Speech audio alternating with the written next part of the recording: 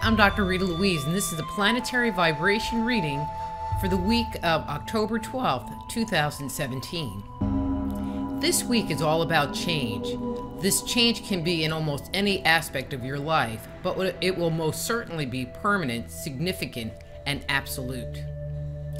If you'd like to schedule a psychic reading from me, please visit my webpage, soulhealer.com. Here's this week's planetary vibration reading. Before I begin, I want to thank everyone who has provided me with feedback on these weekly readings. Your input on how you're seeing these energies affect your life are invaluable. For anyone who's tuning in for the first time, I would love to hear from you. How are you experiencing these changes in your life? Well, to start off this week's reading, my hope is that we're about to hit rock bottom of this cycle. I can't say for sure, but the signs of transformation are in play. I don't read tarot cards when performing these readings, but if I were to pick the closest tarot card to fit the energy in hand, it would be the Death card. The Death card is indicative of change in your future. This change can be in almost any aspect of your life, but it will most certainly be permanent, significant, and absolute.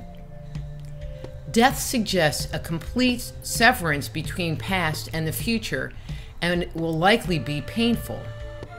Despite the sense of loss that may accompany it, death fills an important role in our lives and leads eventually to acceptance.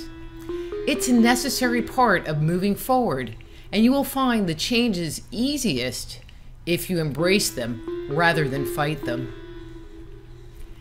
Death is often tied to the dark night of the soul, which we talked about last week, and is often the last step before rebirth. What the rebirth will be as we move forward is a bit of a mystery at this time.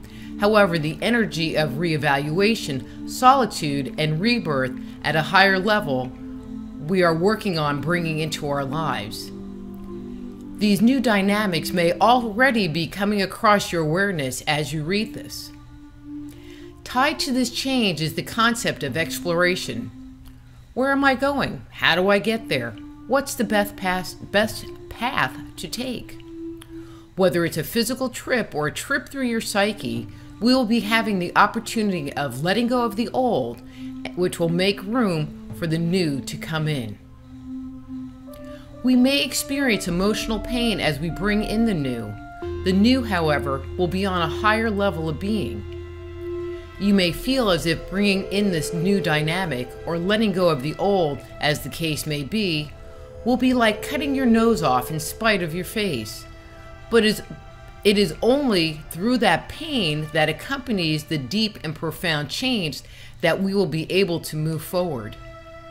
This type of change is life-altering and cannot help but touch us on the deepest levels of our being. Through it, we will be given the opportunity to create anew. It's interesting because it's only when we are being touched at such a deep level, as you may be experiencing right now, that we are open enough for this new, profound level of change and transformation to occur. It changes us at the core of our being and will affect our outlook toward life from that day forward. As for the timing of it all, I feel as if we personally are sitting on a powder keg in some aspects of our lives. Well, I have to tell you, it's ready to blow.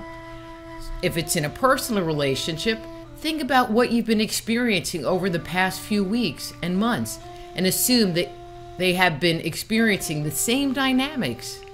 No wonder why tensions are high at this time. We all need to release some steam.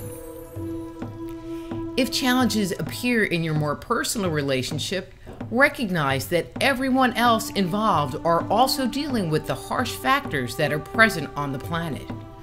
They too are working through the craziness we have been experiencing and trying to reconcile it with themselves and their lives.